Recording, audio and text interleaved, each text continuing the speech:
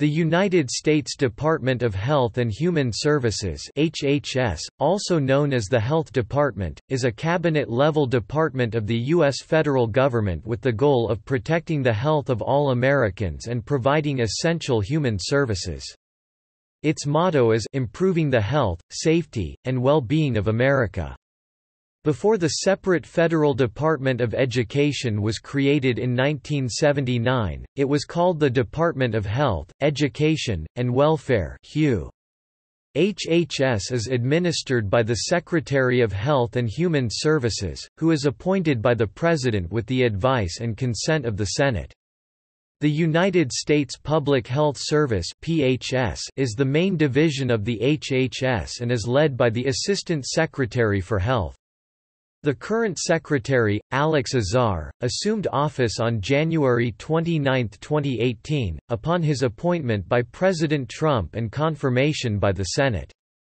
The United States Public Health Service Commission Corps, the uniformed service of the PHS, is led by the Surgeon General who is responsible for addressing matters concerning public health as authorized by the Secretary or by the Assistant Secretary of Health in addition to his or her primary mission of administering the Commission Corps.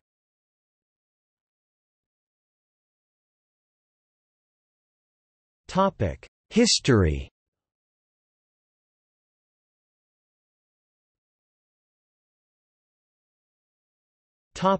Federal Security Agency.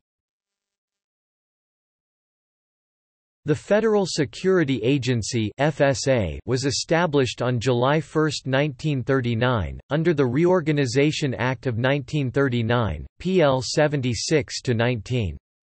The objective was to bring together in one agency all federal programs in the fields of health, education, and social security. The first Federal Security Administrator was Paul V. McNutt. The new agency originally consisted of the following major components: 1. Office of the Administrator, 2. Public Health Service (PHS), 3. Office of Education, 4. Civilian Conservation Corps, and 5. Social Security Board.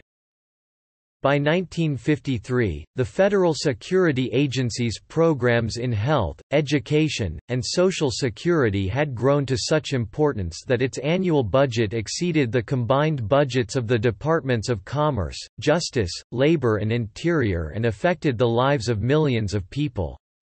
Consequently, in accordance with the Reorganization Act of 1949, President Eisenhower submitted to the Congress on March 12, 1953, Reorganization Plan No. 1 of 1953, which called for the dissolution of the Federal Security Agency and elevation of the agency to cabinet status as the Department of Health, Education, and Welfare.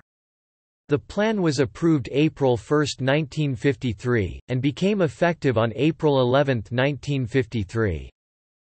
Unlike statutes authorizing the creation of other executive departments, the contents of Reorganization Plan No. 1 of 1953 were never properly codified within the United States Code, although Congress did codify a later statute ratifying the plan. Today, the plan is included as an appendix to Title V of the United States Code. The result is that HHS is the only executive department whose statutory foundation today rests on a confusing combination of several codified and uncodified statutes.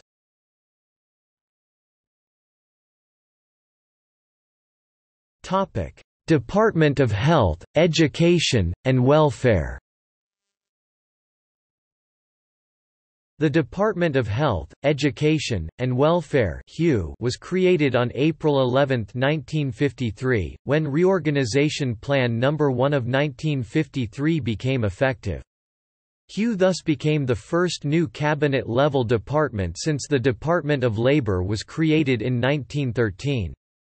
The reorganization plan abolished the FSA and transferred all of its functions to the Secretary of HUE and all components of the agency to the department.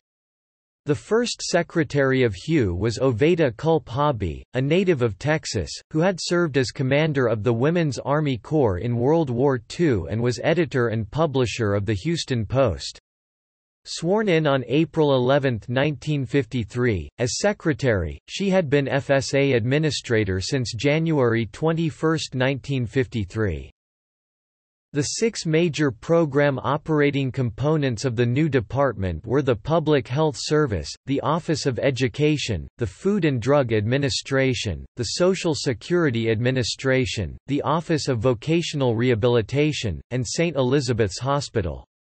The department was also responsible for three federally aided corporations, Howard University, the American Printing House for the Blind, and the Columbia Institution for the Deaf, Gallaudet College since 1954.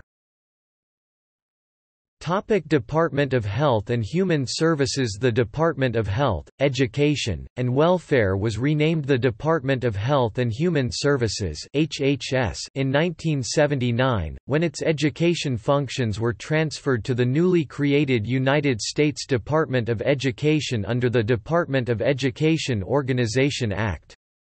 HHS was left in charge of the Social Security Administration, agencies constituting the Public Health Service, and Family Support Administration. In 1995, the Social Security Administration was removed from the Department of Health and Human Services, and established as an independent agency of the executive branch of the United States government. The 2010 United States federal budget established a reserve fund of more than $630 billion over 10 years to finance fundamental reform of the health care system.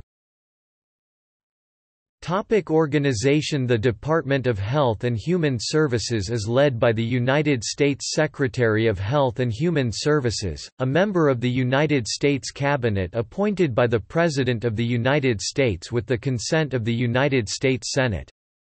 The Secretary is assisted in managing the department by the Deputy Secretary of Health and Human Services, who is also appointed by the President. The Secretary and Deputy Secretary are further assisted by 7 Assistant Secretaries, who serve as top departmental administrators. As of January 20, 2018, this is the top level of the organizational chart. HHS provides further organizational detail on its website.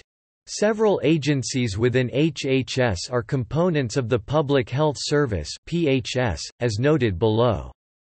Secretary, Deputy Secretary, and Chief of Staff. The Executive Secretariat Office of Intergovernmental and External Affairs (IEA), Headquarters Staff Regional Offices Office of Human Resources Office of Health Reform or Office of the Secretary Office of the Assistant Secretary for Administration ASA, Office of the Assistant Secretary for Financial Resources ASFR, Office of the Assistant Secretary for Health OASH, Office of the Assistant Secretary for Legislation ASL, Office of the Assistant Secretary for Planning and Evaluation ASPE, Office of the Assistant Secretary for Preparedness and Response ASPR, PHS Component Office of the Assistant Secretary for Public Affairs ASPA, Office for Civil Rights OCR, Departmental Appeals Board DAB, Office of the General Counsel OGC, Office of Global Affairs OGA, PHS Component Office of Inspector General OIG, Office of Medicare Hearings and Appeals OMHA, Office of the National Coordinator for Health Information Technology ONC, Operating Divisions Administration for Children and Families ACF, Administration for Community Living ACL, Agency for Healthcare Research and Quality AHRQ, PHS Component Agency for Toxic Substances and Disease Registry ATSDR, PHS Component Centers for Disease Control and Prevention CDC, PHS Component Centers for Medicare and Medicaid Services CMS, Food and Drug Administration FDA, PHS Component Health Resources and Services Administration HRSA, PHS Component Indian Health Service IHS, PHS Component National Institutes of Health NIH, PHS Component Substance Abuse and Mental Health Services Administration SAMHSA, PHS Component. Office of Inspector General. The Office of the Inspector General (OIG) investigates criminal activity for HHS.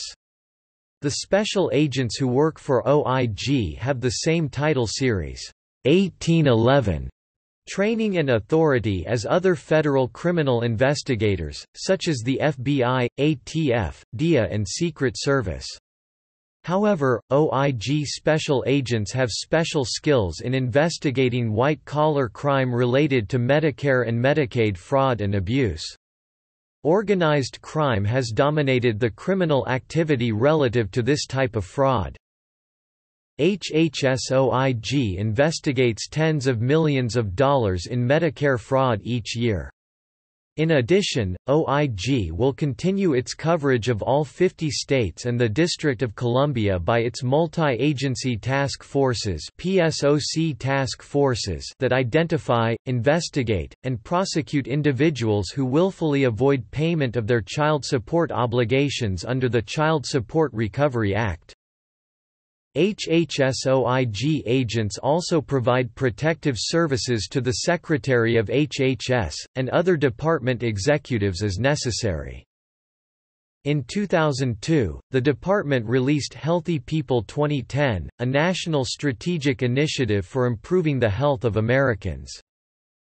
With the passage of the Fraud Enforcement and Recovery Act of 2009, and the Affordable Care Act of 2010, the Office of the Inspector General has taken an emboldened stance against healthcare-related non-compliance, most notably for violations of Stark Law and the Anti-Kickback Statute. In 2015, the OIG issued a fraud alert as a warning to hospitals and healthcare systems to monitor and comply with their physician compensation arrangements. Recent years have seen dramatic increases in both the number and the amounts of Stark Law violation settlements, prompting healthcare experts to identify a need for automated solutions that manage physician arrangements by centralizing necessary information with regard to physician-hospital integration. Contract management software companies such as Meditract provide options for health systems to organize and store physician contracts. Ludi Inc. introduced DocTime Log, an SaaS solution that specifically addresses this growing concern, automating physician time logging in compliance with contract terms to eliminate Stark Law and anti-kickback statute violations.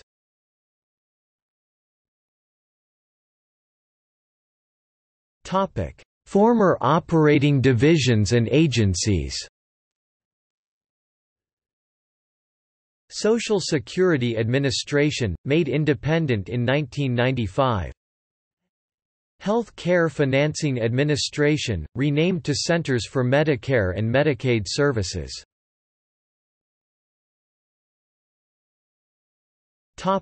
Relationship with state and local health departments.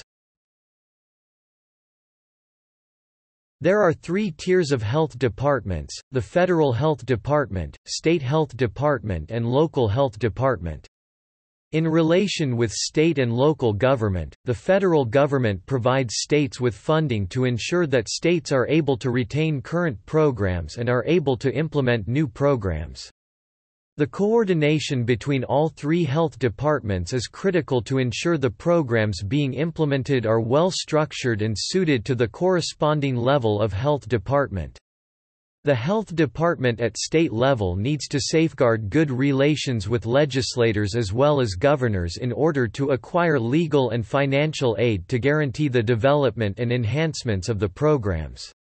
Assemblies are set up to guide the relationships between state and local health departments. The state sets up the regulations and health policies, whereas the local health departments are the ones implementing the health policies and services. As of 2018, there are 10 regional offices that have separated the states in groups of 4 to 8. These offices directly work with the state departments, local governments, and tribal councils. The directors from each regional office are appointed directly by the active president. The follow is a list of who runs each regional office. Region 1, John McGow. Region 6, Mervyn Turner. Region 2, Dennis Gonzalez. Region 7, Jeff Kars. Region 3, Matt Baker. Region 8, Brian Shiozawa. Region 4, Renee Elmers. Region 9, Unknown. Region 5, Douglas O'Brien. Region 10, John R. Graham. Topic: budget and finances. The Department of Health and Human Services was authorized a budget for fiscal year 2015 of $1.020 trillion. The budget authorization is broken down as follows. Topic: programs. The Department of Health and Human Services administers 115 programs across its 11 operating divisions. The United States Department of Health and Human Services (HHS) aims to protect the health of all Americans and provide essential human services, especially for those who are least able to help themselves. These federal programs consist of social service programs, civil rights and healthcare privacy programs, disaster preparedness programs, and health-related research. HHS offers a variety of social service programs geared toward persons with low income, disabilities, military families, and senior citizens. Healthcare rights are defined under HHS in the Health Insurance Portability and Accountability Act (HIPAA), which protect patients' privacy in regards to medical information, protects workers' health insurance when unemployed, and sets guidelines surrounding some health insurance. HHS collaborates with the Office of the Assistant Secretary for Preparedness and Response and Office of Emergency Management to prepare and respond to health emergencies. A broad array of health-related research is supported or completed under the HHS. Secondarily, under HHS, the Health Resources and Service Administration houses data warehouses and makes health data available surrounding a multitude of topics. HHS also has vast offering of health-related resources and tools to help educate the public on health policies and pertinent population health information. Some examples of available resources include disease prevention, wellness, health insurance information, as well as links to healthcare providers and facilities, meaningful health-related materials, public health and safety information. Some highlights include the Health Insurance Portability and Accountability Act (HIPAA). This program is to ensure the act and accountability of medical professionals to respect and carry out basic human health rights. In the United States, the government feels that it is essential for the American people to understand their civil duty and rights to all of their medical information. That includes, health insurance policies or medical records from every doctor or emergency visit in one's life. Through Health and Human Services, one is able to file a complaint that their HIPAA rights have been violated, or a consultant that will be able to decide if their rights were violated.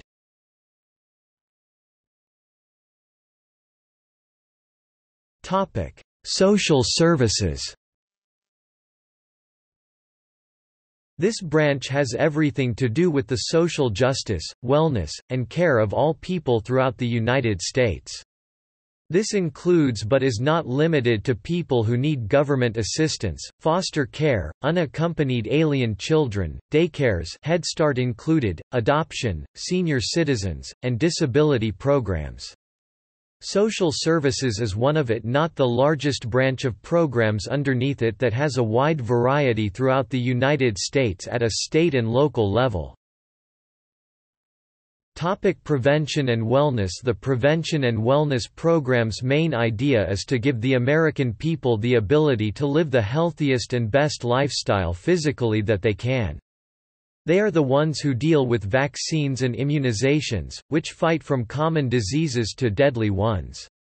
The nutrition and fitness program that are the basics of healthy eating and regular exercise. Health screenings and family health history, which are crucial in the knowledge of each individual's health and body. A severely important one, especially in today's society, is mental health and substance abuse, in where they help people with mental illness and drug abuse. Lastly, they help with environmental health where people are researching and studying how our environments both physical and metaphorically have a short and long-term effect on our health and wellness. Strengthening Communities Fund. In June 2010, the Department of Health and Human Services created the Strengthening Communities Fund as part of the American Recovery and Reinvestment Act. The fund was appropriated $50 million to be given as grants to organizations in the United States who were engaged in capacity-building programs. The grants were given to two different types of capacity builders: state, local and tribal governments engaged in capacity building. Grants will go to state, local and tribal governments to equip them with the capacity to more effectively partner with faith-based or non-faith-based nonprofit organizations. Capacity building in this program will involve education and outreach that catalyzes more involvement of nonprofit organizations in economic recovery and building up nonprofit organizations' abilities to tackle economic problems. State, local and tribal governments can receive up to $250,000 in 2-year grants. Nonprofit social service providers engaged in capacity building, they will make grants available to nonprofit organizations who can assist other nonprofit organizations in organizational development, program development, leadership, and evaluations. Nonprofits can receive up to $1 million in 2-year grants.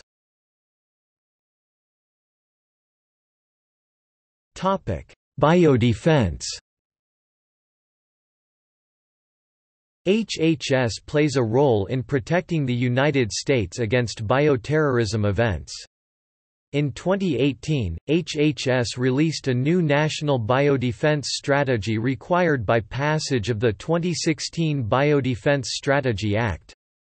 The Biodefense Strategy required implementation of a biodefense strategy after a 2015 Blue Ribbon Study Panel on Biodefense report found that the 2009 National Strategy for Countering Biological Threats was inadequate in protecting the U.S. The strategy adopted these 5 central recommendations, creating a single centralized approach to biodefense, implementing an interdisciplinary approach to biodefense that brings together policy makers, scientists, health experts, and academics, drawing up a comprehensive strategy to address human, plant, and animal health, creating a defense against global and domestic biological threats, and creating a proactive policy to combat the misuse and abuse of advanced biotechnology. HHS also runs the Biodefense Steering Committee, which works with other federal agencies including the Department of State, Department of Defense,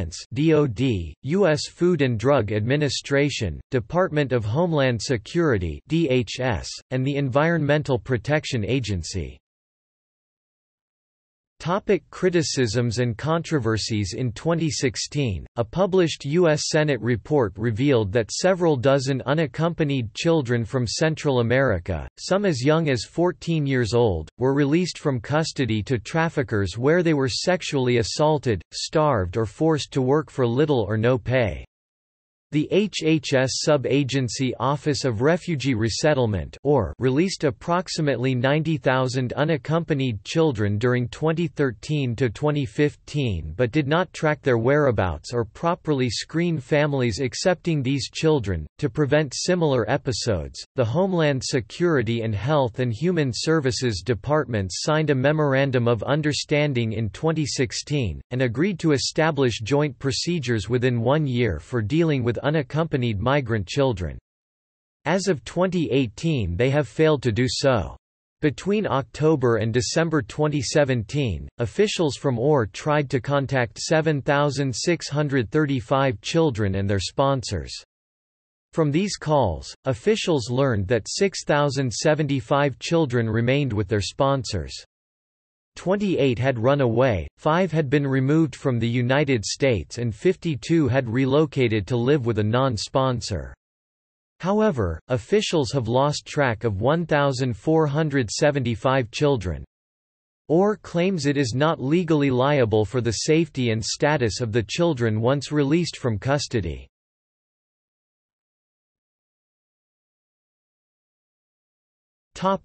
Freedom of Information Act processing performance.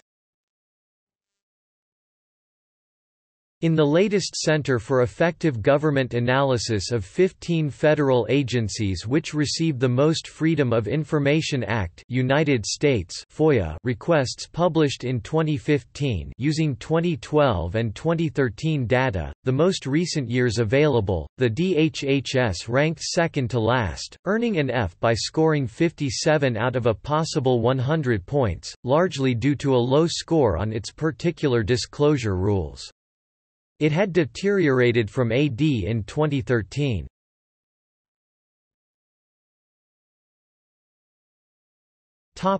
Related legislation.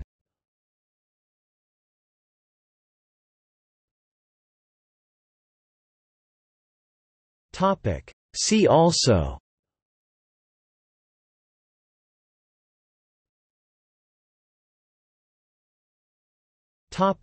Notes and references. External links. Official website, Department of Health and Human Services. In the Federal Register, National Archives, RG 235, General Records of the Department of Health, Education and Welfare. Template, United States Department of Health and Human Services.